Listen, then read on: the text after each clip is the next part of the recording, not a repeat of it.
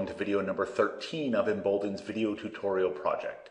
In this video, we're going to start talking about tables. We're going to talk about how to add a table to a page, and we're also going to talk a little bit about styling the table. So a table, as you know, is a grid of information. In this example, we're going to pretend that we're adding a staff page, and we want to have a table that lists all of the staff members' names, email address, and phone number. Let's pretend we're at a small organization and there's only 5 staff people.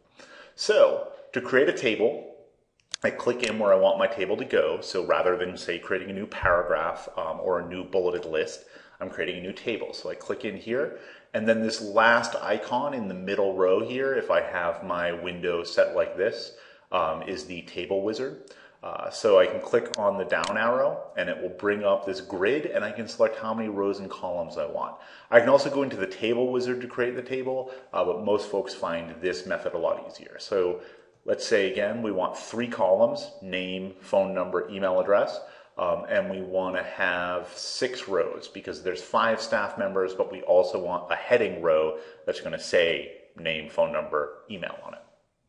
So I select the appropriate number of rows and columns, click this, and I get my table in here. And I have to do a couple things. So now I have a table, and I could click in here and start typing, but I want to style it. I want to make sure that the class is set so that it looks like a table. There's a table style that's defined to make it look like the rest of your website. So the border will show will be the appropriate color, and the header row will have the appropriate background, the appropriate font, however that has been designed for you as part of your design process. So to do that, to set that class, we need to get into the table properties. Now one could look and say, well, the class name is down here, I could set it here, or I could do the normal apply CSS class up here, which we've had a video about, but there's 2 reasons not to do that. The first is you need to make sure you are applying the class to the table as a whole.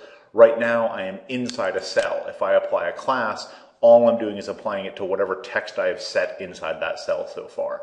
To apply it to the table as a whole, I would need to make sure the table was selected, not just some stuff inside a cell. Of course, the easiest way to do that is with our little HTML tool down here. I can see what HTML is wrapped around my text, and I could just select the table element. And now, in theory, I could apply the class this way. We're not going to do that for a second reason, which is we also want to define the first row as a header row. So I'm clicked in here. What I want to do is get into the table properties, and there's a few ways to do this. If I'm clicked in here and I click the table thing, I can go to table wizard, or I can right click in here and select table properties or cell properties. Even though there's a difference between the table and the cell, as we'll see in a moment, it's the same menu. Or I could click in here and select cell properties down here. All of those are going to bring me to the same place. So I'm going to click cell properties. And the cell properties are, as one would think, the properties for an individual cell. So the height and width of the cell, all of this stuff. You don't want to touch any of this. This should be defined for you in the style sheet. So all you want to do is say that this table has the appropriate style. So we go over here to table properties, to this tab, and we want to select down here where it says CSS class, we want to select table. There's several other classes. The table is the one we want. It can be confusing because there's also a thing over here that says CSS class layout. That's a totally different thing. You don't want to touch that. All you want to do is come in here, make sure the table properties tab is selected, you're in there, and set the class for the table as a whole.